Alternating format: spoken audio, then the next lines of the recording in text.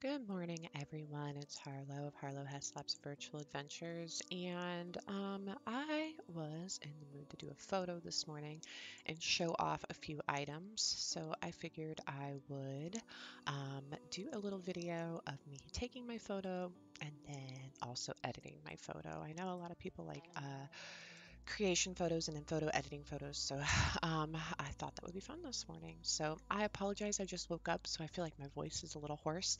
Um, but we will go ahead and get started here. I am using Vanity Poses by Vanity Mirror. Vanity is one of my very best friends, and her poses are really wonderful. So if you're looking for poses in Second Life, definitely check them out. And then for this photo, I am wearing the Rain Fluffy Birks, which are absolutely adorable. The Ruly Ripper jeans, which are my new favorite jeans. I am a big fan of them. The Yummy Fall rings that she made, which the little details are awesome. Here is the other hand. I had my wedding ring on the other hand as well, so I want to show you the rings just by themselves. IDTTY, I am wearing one of her beautiful lipsticks. The lipstick I'm wearing, I will credit, I cannot remember the name of this specific one because I own pretty much every single one. Yummy Accessory butterfly ears, and then Tetra's beautiful cable sweater here, or knit sweater. I bought the fat pack in this because I just thought it was pretty wonderful. So the hair is from Tetra. So, or not Tetra, I'm so sorry, that's the sweater. The hair is from Doux. It's the Tegan hair from Doux. It's the brand new release that just came out. Obviously, I need more coffee this morning. So yeah, I'm gonna go ahead and set my photo up here. First thing I do is I like to zoom in and focus in on my avatar. So I'm gonna do Control 0 and hit that as many times as I want to zoom in. And I want to do a pretty close photo this time. So I'm going to zoom in like that. And I'm noticing I'm having a little bit of alpha issues in the background. That's something I can probably correct in Photoshop, but I know it's a little bit frustrating. But we'll do right about there. And then, well, no, let's come over here.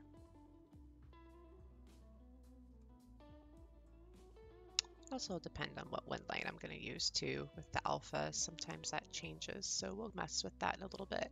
I also like to use my Access Hood by Eyeliner to mess with my face and focus my eyes. I know you can do this in the actual Eyeliner Evo HUD, but I like this Access HUD. I feel like I can do a lot with the eyes and the mouth. You can do a little bit of a smile if you'd like. Mess with that. Make me look a little less resting bitch face this morning. Let's see. I think I'm going to make it a little more subtle though. I think that's pretty cute. You can narrow the eyes a little bit too, which is really fun. That's pretty cute. I like to try and adjust my angle so it looks like I'm looking directly at the camera. Do right about there.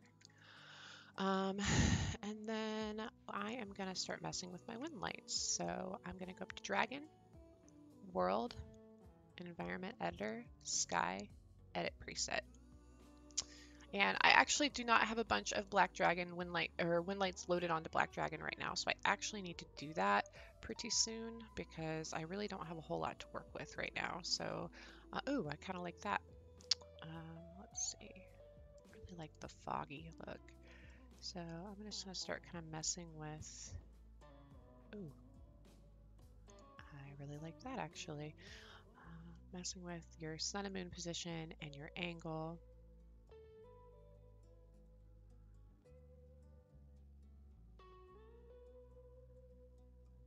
Go back to what I was on. Let's see here.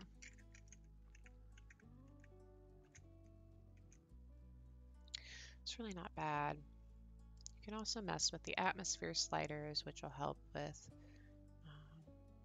if I want to make it really foggy in the background. I feel like the last couple pictures I did had a lot of really deep, rich autumn colors, and I kind of want to make this one slightly more muted in the background, so it's kind of pretty.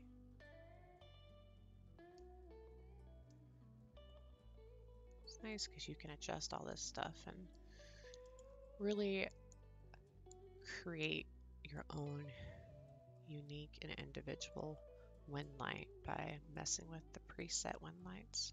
Oops. Mess that up a little bit. I really like that. I know there's a little bit of weird shadows on my face. That's something I may be able to adjust in Photoshop, but I love the way that the shadows are playing right here.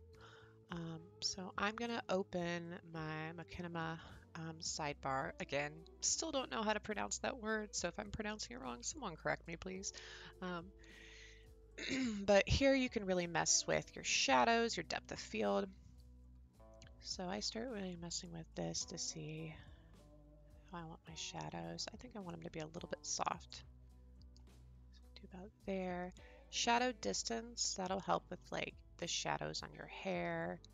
I know there's a little bit of weird shadows. I'd say that's probably pretty good. It's a little weird right here, but it's probably not going to be perfect. I also don't want to keep you guys for 8 million years on here today. So your depth of field, my depth of field's actually set almost perfect, but I'm going to show the sliders here just to show you what you can do with these. You can really change this up. I'm really going to honestly change a lot of the depth of field in Photoshop. The problem is when you take a photo at a really high resolution, which you want to do because you want the quality and the sharpness in the image, it will not be as deep of a depth of field and not as blurry in the background, unfortunately, once it's out of Black Dragon. Always find that to be a bit of a bummer. But luckily we have the magic of Photoshop that we can mess with. So I'm gonna say right about there. And I feel like my eyes just aren't quite right. So I'm gonna see if I can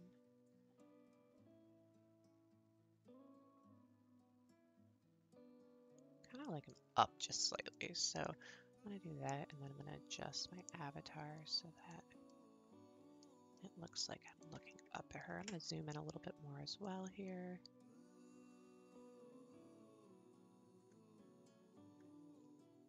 It's definitely not perfect, but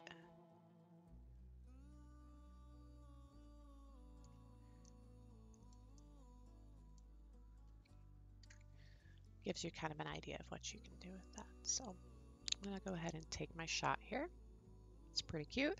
I like that I didn't crop off my head, but it's right there along the top of my skull. So I'm gonna say save to disk, and then this is gonna pop up for my width and height. I'm gonna do the biggest size possible, so I just put a bunch of numbers in there until it comes up. It's 6144 by 3305. See, as you can see, the blur kind of goes away a little bit, but you're gonna get a lot more details as well because you're doing it at a higher resolution. So I'm gonna hit save.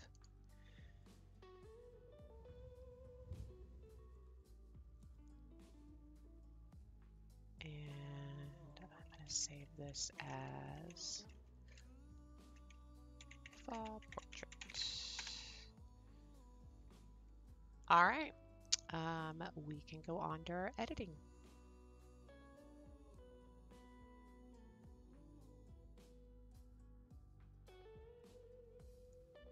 All right, guys, we are moving into our editing portion of this video today. And as you can see, I have pulled my photo into Photoshop. The first thing I always like to do is crop my image. I have been in the mood lately to take photos where I have completely centered my avatar.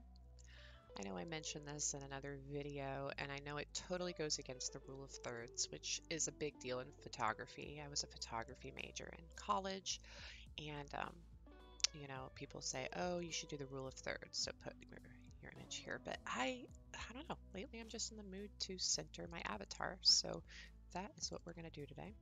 I really don't have a whole lot to crop in this image, actually. I took a really good shot. And I may bring this up just slightly. No, I don't think I'm going to do that, actually. I think I'm just going to leave it completely how it is because I like the little details in the background. The place I took the picture today is a new area that we are opening soon at Borough. So if you are a Borough dweller or interested in new places in Second Life, definitely check it out. These little spots are bothering me, so I'm going to attempt to remove them. So I'm going to use the clone stamp tool. Make this a little bit bigger. And I'm just going to make this a little bit softer with the opacity as well.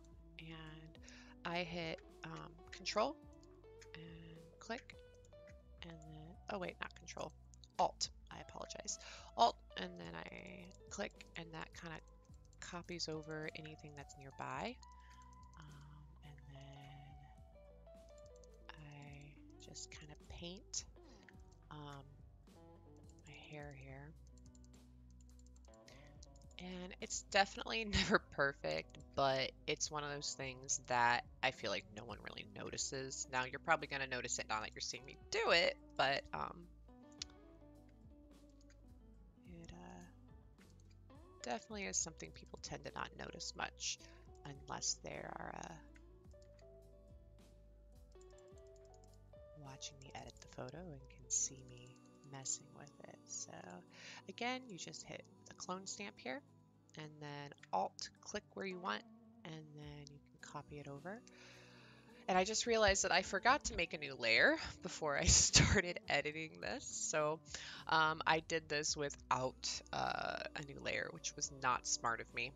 So I'm going to duplicate now, because you always want to be able to have a layer you can go back on. This looks a little funny right here still, so I'm going to just, it's so subtle, but I feel like it just doesn't look quite right there. That's a little bit better. Definitely not perfect, but it will do.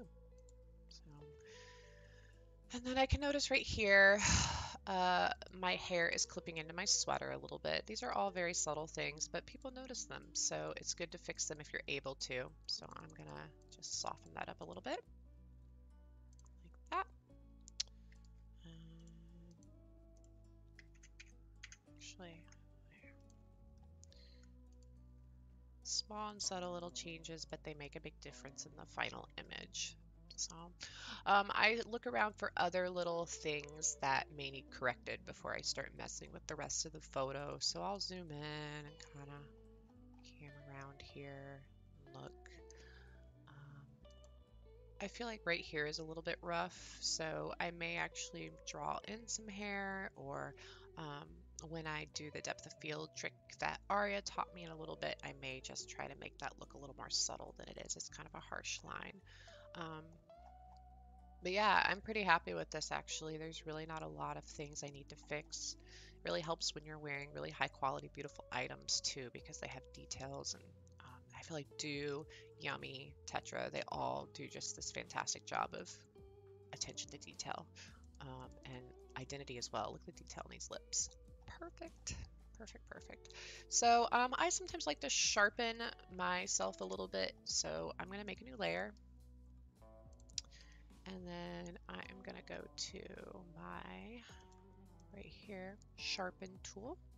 I know some people use like a sharpen layer. I just use the sharpen tool. It gets the job done. So, and then I don't really want it at 100%. Do about 60-ish. And I just click and sharpen areas that I feel need a little bit of sharpening. I love my freckles. It's one of my favorite things about my avatar. So I always like to make those stand out a little bit more. Make my eyes pop a bit. And then if you look at the before and after, it's very, very subtle, but it does make a little bit of a difference. Sometimes your hairline is a good spot to sharpen a little bit.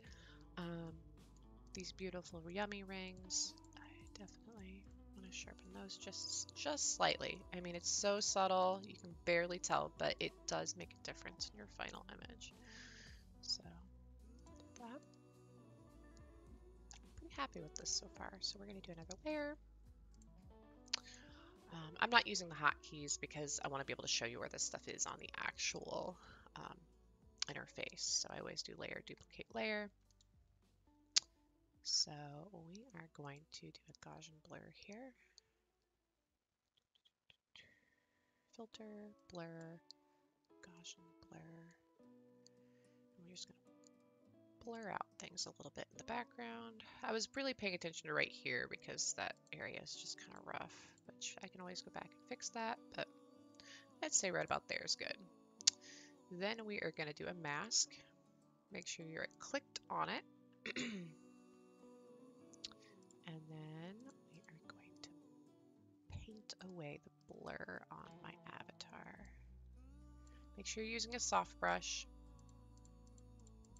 Again, this trick was one that Aria Christian taught me. Aria Spiritor, I always say that. It's now Aria Spiritor, but many of you know her as Aria Christian. And the nice thing is, if you mess up and you go out of the lines, you can go back and paint the blur back in, which is really great. Which before when I was doing my way of doing it, I could not really undo very easily. So this makes it so much easier to get the same effect.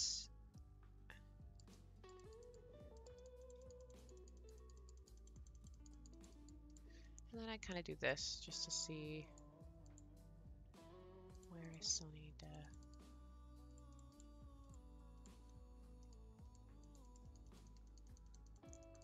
So as you can see, it's really not hard to do a really high quality image in Black Dragon relatively quickly. I think it took me about 4 or 5 minutes to actually take the image, and editing is not taking me too long as well.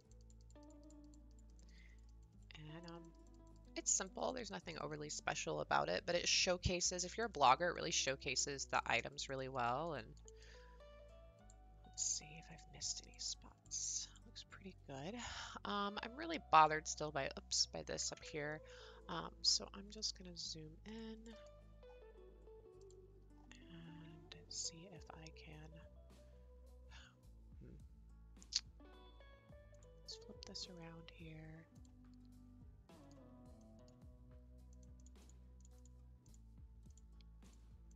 I'm just going to kind of soften that a little bit there because it's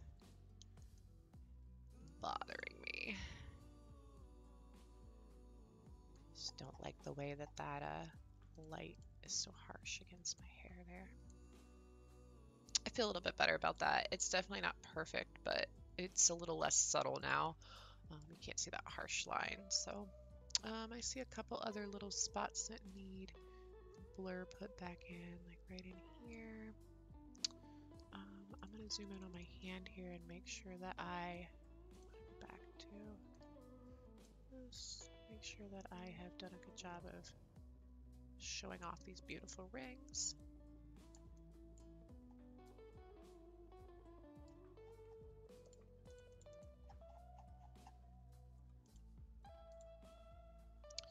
So yeah, pretty happy with this. I'm gonna go ahead and merge my layers because I know that I'm happy with what I've done. See, very subtle changes. I really didn't do a whole lot of stuff to it. So again, I really like working with Photoshop actions to kind of add a little vintage vibe to my images. So I'm gonna just kind of mess with the settings here. I love this. This just gives this like a very like fall feel.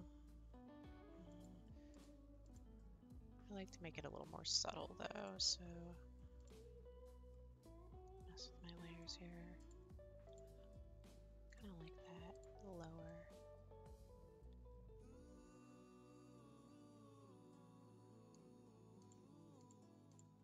Actually, we'll just turn that off completely. Keep that. I'm pretty happy with that. I think that looks really pretty. You can see the before and after. Just kind of softens everything, gives it a little bit of a old school vibe. Layers. Again, I bought those. I spent a little chunk of money on them, and it was a worthy purchase. I will make sure to link those in the comments for you guys so that if you would like to purchase the filters as well, you can. So yeah, I am pretty happy with this image. There is your before and there is your after. I'm gonna go ahead and make sure I save it and then go ahead and upload it. So I appreciate you guys tuning in today for my video, and I look forward to bringing you new content soon. I will make sure to post all the credits and comments and on my Flickr image when I'm done. Hope you guys all have a wonderful day.